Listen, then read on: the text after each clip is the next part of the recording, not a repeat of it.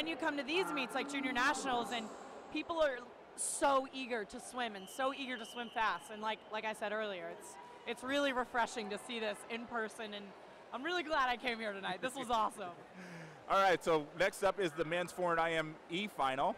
And lane number 1, we got Steven Scheck from Jersey Wahoos. In 2, Colton Williamson, Dynamo Swim Club.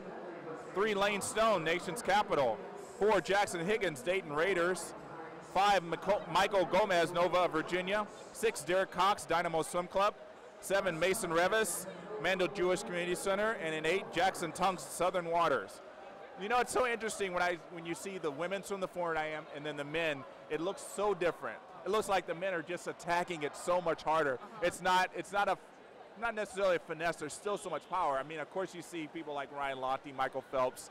Those guys, they still make it look so easy. But in general, I mean, look at these butterflies. I mean, they look like they're sprinting almost. Yeah. I mean, it's just so interesting to see how the mindset of a 400 IM is different among women and men. I mean, you train with guys who train with a 400 IM.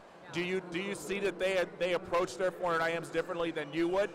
I think so, and I think that's one of the reasons why I've been able to maintain a good time in the 400 IM, because I'm constantly training with people that aren't afraid to hold back. And you know, sometimes girls, I myself included, I'm like, hold back a little bit, you don't want to die. But guys especially, they don't care. They're going to go for it because they want to win, and you know, they all have egos. So it's nice to be able to train with something like that, because it pushes me and it keeps me honest. And speaking of training, I know earlier this year you had a groin pull and kept you out of the swimming breaststroke for a while. How's all that doing? It's getting a lot better. I'm very impatient, which is the hardest part about the healing process. But I swam breaststroke last week, and it's fine. It's fine this week. So hopefully it's all passed, and I'm gonna be back. But yeah, we're good. Yeah, you got 4 months to Worlds. I understand your impatience. Yeah, I know. Well, it's enough time, but it's still, everything creeps up on you. Like, it's already 2015, and you know, people are looking at their trials cuts, and so many people are making it here. It's crazy to think in just like, what, 15 months we're going to be at Olympic trials. Like, it's really soon. It's really soon. Yeah, in the scheme of things, I mean, in 2012 you were thinking 2016 is so far away, and now here it is. Yeah. I mean, it's as a post-grad athlete, though, that's got to get you excited that it gets closer and closer, because when you're a post-grad, you don't have things like NCAAs to kind of break up the year. You pretty much are looking for that one meet every summer. So for you to know that now you're 15 months away, you're starting to get the juices flowing a little bit. Things are getting a little more exciting now. Yes. Oh, absolutely. It's like a marathon being a post-grad athlete, because like you said, there's one meet a year that you focus on. So those other 12 months, you're just training, and you know, it's hard, but I'm loving it. I'm living the dream. I get to do what I love and get paid to do it, so it's really been a good ride.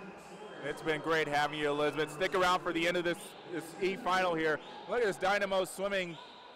Colin Williamson doing very well. Colton Williamson doing very well in breaststroke. He was leading after backstroke. It's very rare to see a person do well in backstroke and breaststroke.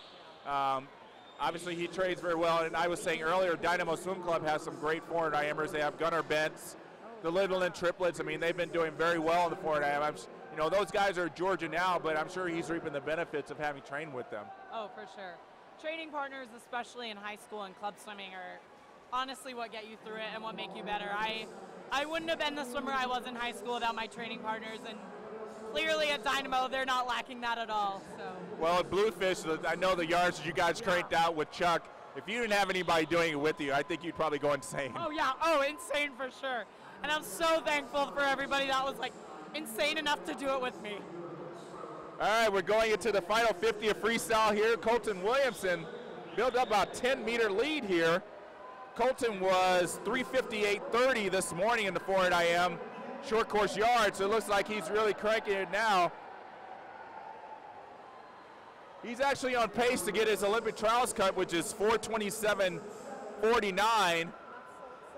It'd be great to see that in the E-final, and I'm sure if he gets it, he's going to be pumped to be able to do that. He's on pace. He's going to be close. Oh, just a little bit off, less than a second, but really good swim there, 4:28. He looked a little sad he didn't get it. He knew what he was going for, but still a very valiant effort to be able to do that. And again, they haven't been doing the long course training, so got 15 months. And even just 3 months for the long course season. I'm sure this summer juniors he's going to get it. So, you know, I've seen a lot of these kids, they don't get their trials cut now, and they're really upset about it. But, you know, as I keep saying, I mean, it's not the end of the world. This is not June 2016. I mean, you got so much work to do. You got so much time to do that work, and I'm sure these guys are going to do it.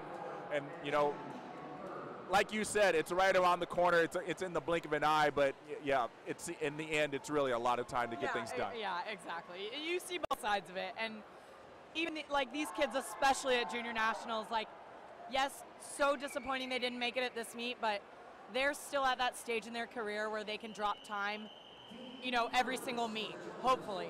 And so, you know, the best is yet to come for all these kids. Yeah, if it would be different if maybe they were seniors in college and looking to say, if I don't get a certain time, then I'm going to retire from the sport. I mean, they're